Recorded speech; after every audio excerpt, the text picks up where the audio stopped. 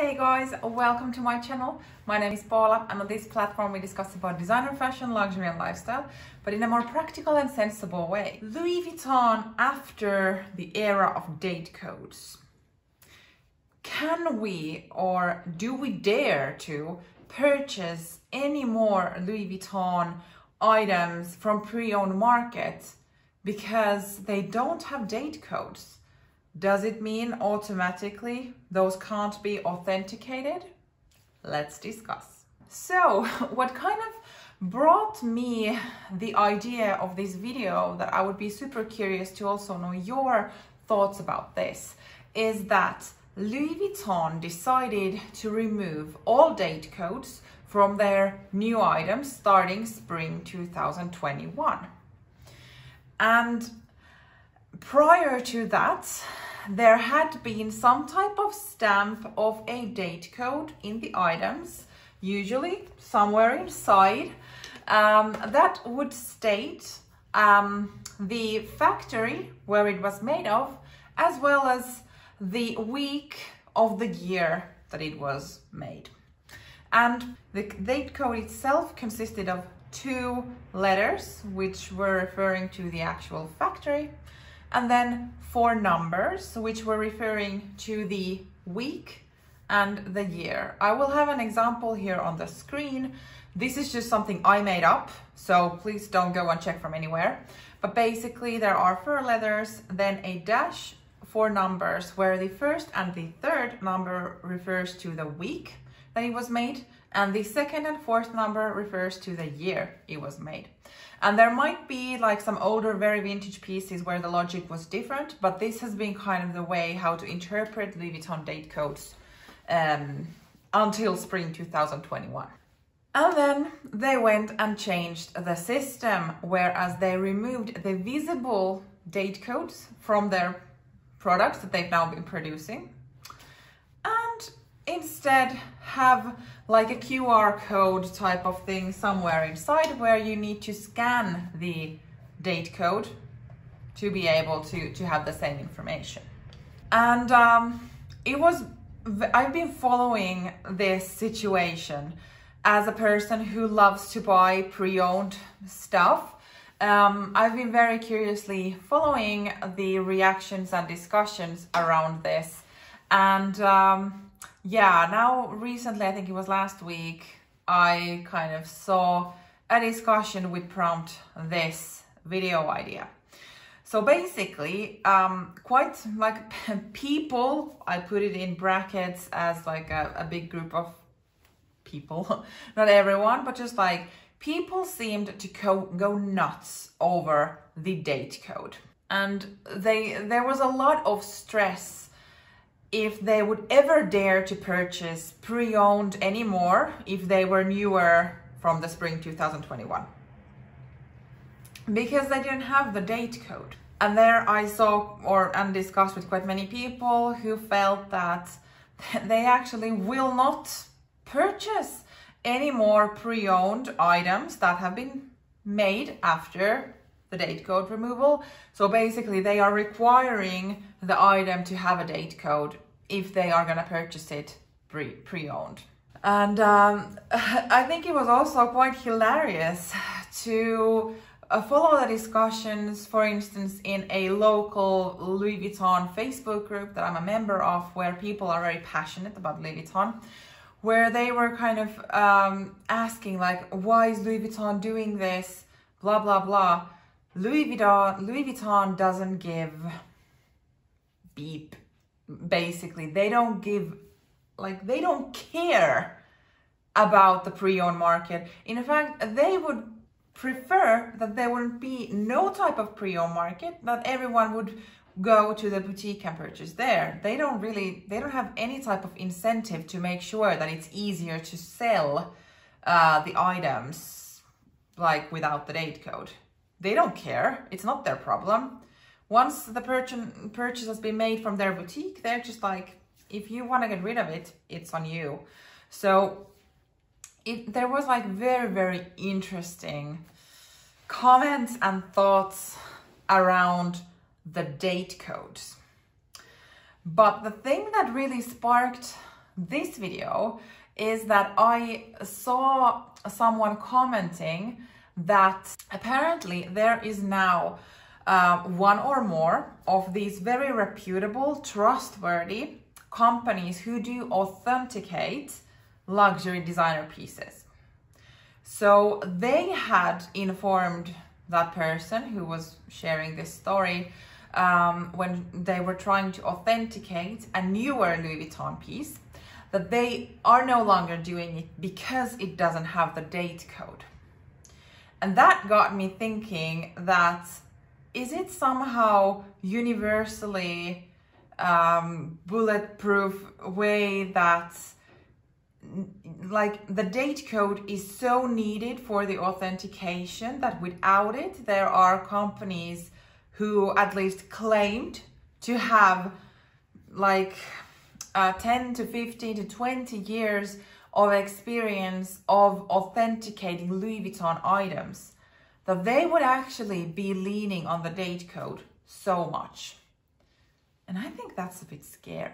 But hey, before we get any deeper into this topic, if you enjoy this type of videos or in general enjoy talking about luxury fashion, then most likely you're gonna enjoy it here as well. So don't forget to like this video, subscribe to my channel, it would mean so much to me.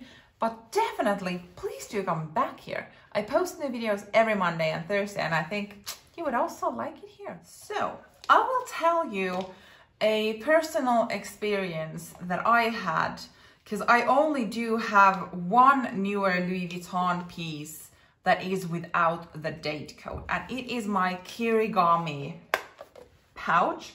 This is the larger one. I did purchase the whole set, I think maybe in August. I do have some videos, I will leave them here if you are curious to know. But long story short, I only have the large pouch left. I've sold the medium and small sizes because I just didn't need them. And because this is purchased in August, this is newer, I bought this from the boutique, there are no date codes. It is just leather, lovely leather, by the way, no date codes in here. And it was interesting when I sold the two pouches. The one of the buyers from those, so I had very clearly stated that when I had purchased these, I had the receipt, so there was a copy of the receipt and all of that. So I had stated very clearly that this is August 2021, no date code, because it's newer stuff. So one of the buyers, or the one who bought it from me, they got the receipt, they had it authenticated, or basically I sold it through Vestiaire Collective, so there was one set of authentication, and then they had it also authenticated by themselves. So basically receipt and 2 layers of authentication.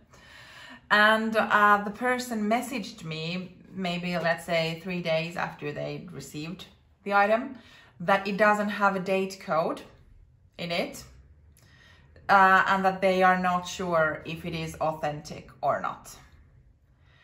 And that really got me thinking that even though I had clearly stated that it doesn't have a date code, that it's a newer model, they had a copy of the receipt, and there were, I mean, we can all say things about Vestiaire Collective's authentication, if we think it's reliable or not. They had it also authenticated and it came back authentic. And still they felt insecure because it didn't have the date code. And I was just like, well, you had that information before you made the purchase, so I can't really do anything at this point. So that was kind of an interesting way of approaching that. Clearly that buyer felt very unsecure without the code, even with the copy of the receipts and 2 authentications. I do understand that there is a lot of fakes out there, but still, if you are willing to purchase from the pre-owned market, I don't really know how much more there could have been to prove that it's authentic unless they would have come to me to the Louis Vuitton boutique when I bought it. I don't know. But anywho, so basically getting back to the story of this company who had told that they will not authenticate unless it has the date code. I find it quite odd, really, because date code is just one element of the authentication, but date code is not a bulletproof thing, because the logic is public knowledge, like the logic of the code. It's all over the internet. It is super easy to actually just fake a date code that would match. So I mean, yes, in a way, from the date code you can determine if the date code is wrong or like fake, that it can't match. So then you can kind of say that, okay, this is a fake, because if the, let's say, the factory reference refers to Spain and it says made in France, for instance, so then you know that it's not authentic, or that it was made, let's say, on week 63 of the year 2014, like there is no week 63, or a bag model that was discontinued suddenly has a date code from a newer time, like these type of things. You can eliminate that it is not authentic, yes, but it will not secure authenticity. And that's why I'm a bit like baffled how focused people and clearly some companies are on the date code itself, because there are so many other things that authenticators look at, such as stitching, all of this. They need to look what the color the thread is, and in certain pieces, like actually count how many stitches there are in certain places. The fonts, for instance, like this font here, that is something that is looked when authenticating items, because the font needs to be a specific one to be like Louis Vuitton. The clasp itself, does it have something stamped on it? Let's say here, hopefully it's visible, and these type of things. Or then how the, let's look at canvas pieces, for instance, how the canvas is positioned, so how it is cut, because there is always like a specific amount of, let's say, these LVs, and they needs to be straight. Or then here, how the sides go, etc. So there is so many places where authenticators look at. So it is not only about the date code. So that's why I'm a bit surprised of how big of a deal the date code has been for people so far. And if these companies who are doing these authentications online based on photos, so there's also some that I have used, and they usually have like a very good reputation, they are reliable, etc. So there are specific photos that they are requesting to be able to authenticate. So I'm thinking, does this mean that, for instance, online authentication is getting more difficult, for instance, that we will be moving at some point more towards physical authentication, that you need to bring your item to someone who then kind of looks through everything and how it feels and all of that. So I'm just like, I was not aware that the date code was such a big thing. I guess because there is so much fakes going on, and some of the fakes are so good, like they are so look-alike that it's like it's dangerous already, because one would imagine that we could see what's fakes or not, but it's not that easy as far as I've understood from the super fakes. So I do understand that people are more cautious about this, but the date code wasn't like 100% bulletproof even before. So there's still many elements to look at when buying Louis Vuitton. Like even if it would have a date code, there is still many things to look at from the item. And there was already like someone who said in my local Facebook group that those who are trying to now sell Louis Vuitton items without the date code, that their resale value is worse than the ones that have the date code. Am I missing something? Like, it's the same thing. Most likely it is in better condition. It's newer. And I mean, with this, of course, like if it is, let's say, a mini pochette that you have bought 5 years ago and you try to sell it now, of course, the resale value is going to be better because the price increases have been enormous. Like, for instance, I could double what I paid and I've had it for 4 years or something. So imagine having like an older mini pochette, but like, I didn't mean that way, but in a way that if I would now have, let's say, an Alma bag, which is in like almost new condition, and then I would have bought it in October, and then I would have another Alma bag from February this year that I hadn't used at all, and let's pretend that there wasn't a price increase, so that I would have paid the same amount, that the one that has the date code that is older would have a better resale value than the one that I purchased its newer one, but it doesn't have it. This is like an interesting phenomena for me. I don't know how it is to you, but I am just, it's strange that this is kind of how it has turned out. And I'm really kind of curiously following the scene of date codes. I mean, luckily right now there is not really anything from Louis Vuitton that I would want to buy, new or pre-owned or newer or older. Like, there's only one thing, and I know that I will not be buying it because I don't need it, basically.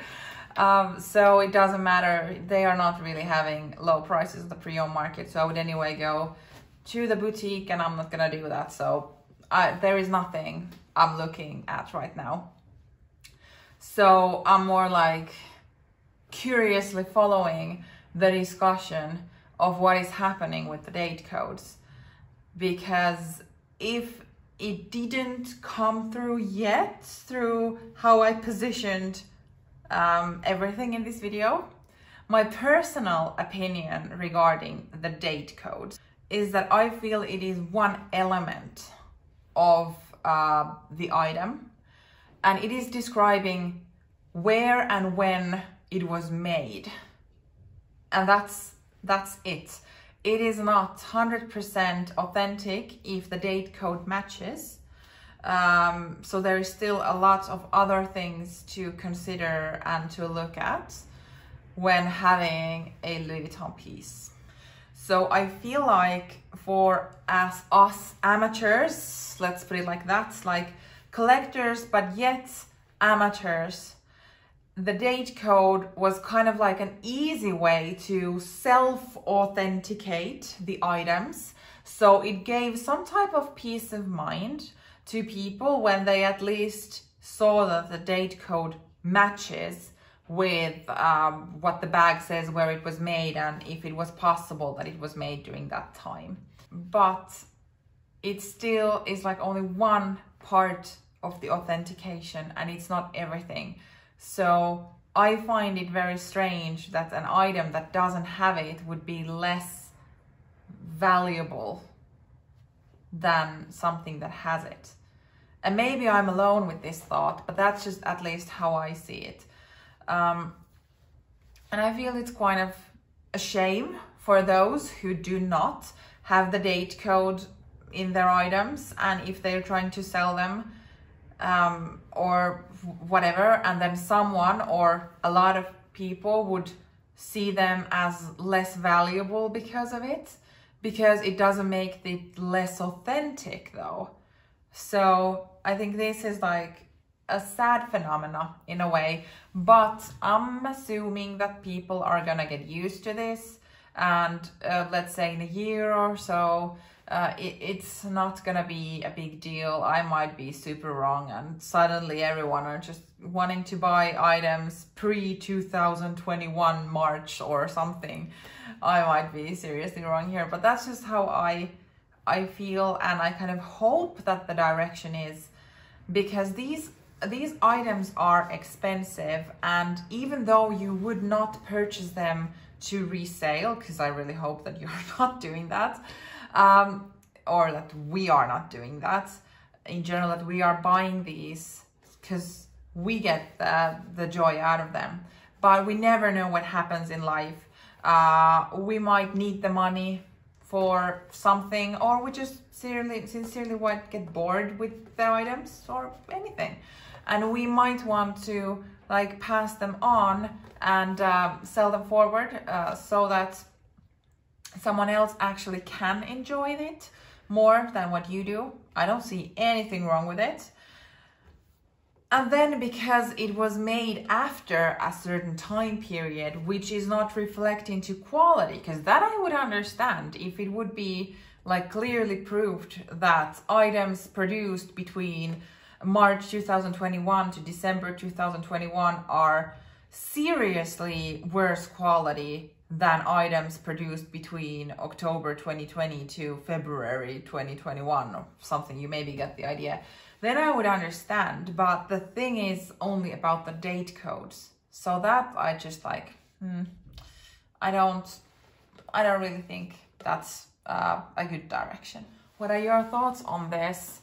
I'm like super curious to know, do you see that there is a lesser value with items that don't have the date code? And if you are ever kind of looking at the pre-owned market, do you see the date code as a requirement that you want or need to have in it for you to be able to purchase? Or would you still be okay buying if it doesn't have it? Let me know in the comments down below. Thank you for watching and see you in my next video. Bye!